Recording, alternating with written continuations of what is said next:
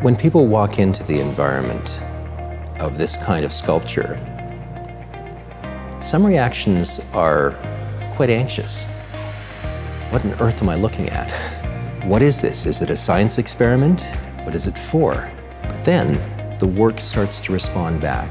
And so those kind of questions tend to turn pretty quickly into a kind of a curious, even wondering conversation.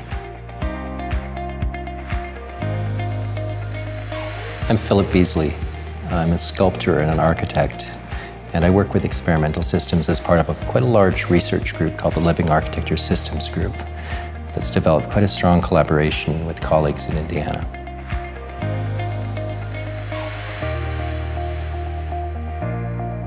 We conceived the idea of making a very substantial test bed, a sculpture which could embody some of the spirit here at Luddy Hall, thinking about how engineering could shift and involve emotion and deeply felt values and the kind of interwoven, interconnected systems that make up our world.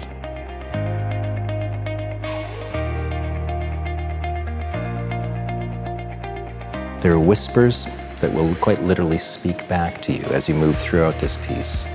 There are gestures, small vibrations and twitches. There's emanations of light, tiny bursts of light that will ripple out in waves. And those are key to work with your own gestures as well, and your own movements. We work very deliberately with open-ended exploration, where the environment is acting and offering itself, and where the reactions are available, and people are simply invited to explore and discover their own relationships.